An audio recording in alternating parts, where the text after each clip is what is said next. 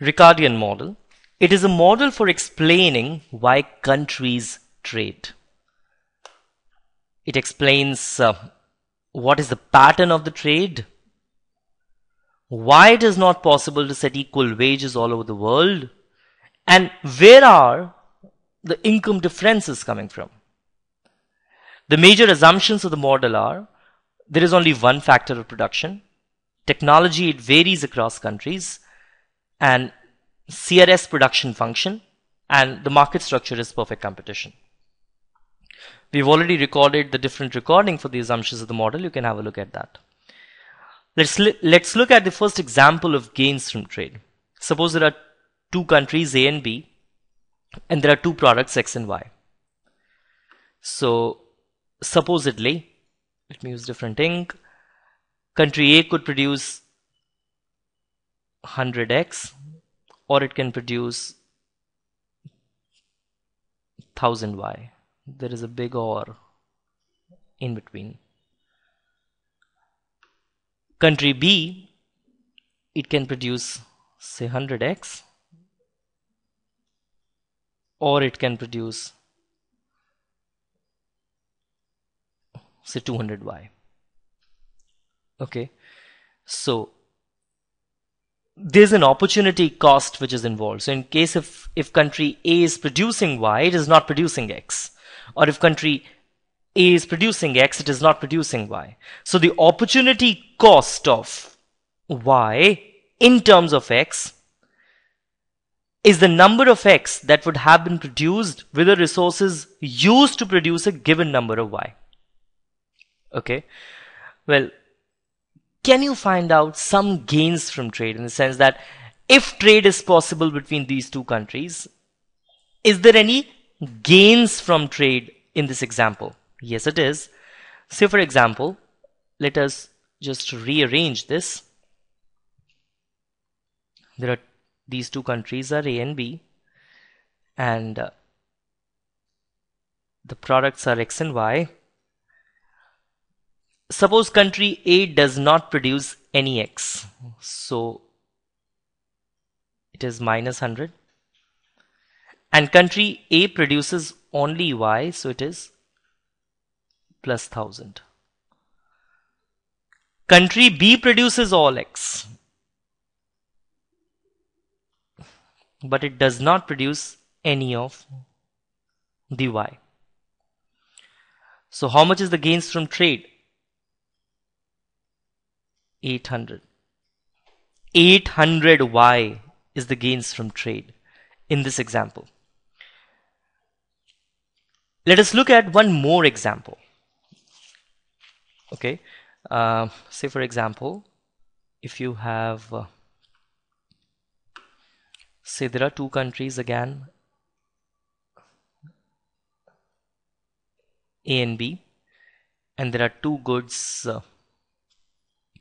Let me take the classic goods, cheese and wine. Okay, so, and let us rearrange this example in terms of the unit labor requirements. Okay, what are unit labor requirements? Say for example, if I say that in order to produce 1 pound of cheese in country A, it takes 6 hours. Okay, so unit labor requirement is 6 for cheese. Similarly, if I say if it takes 10 hours to produce 1 bottle of wine in country A, so unit labor requirement for wine in country A is 10. Okay, this is just hypothetical. Now let us look at this. So, and we'll show the unit labor requirement as either AC, AW, AC star, AW star. AC is the unit labor requirement to produce cheese in a home country. Say for example, country A is a home country.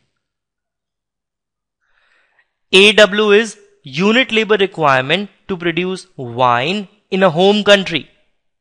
AC star is unit labor requirement to produce cheese in the foreign country. B is a foreign country.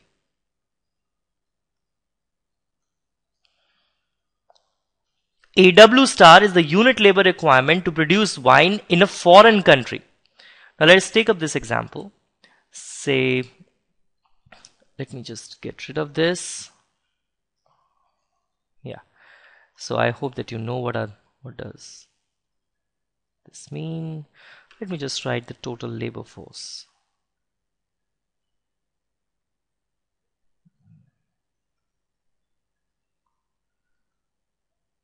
Total labor force. Yeah. So let's say AC, this is AW, this is AC star, this is AW star. Say for example, AC is equal to 1, AW equals to 2, AC star equals to 6, AW star equals to 3. Total labor force is say 120 here, and this is 60, say for example. And so what does this mean? It means that in order to produce cheese at home, the amount of hours required is 1 pound of cheese at home.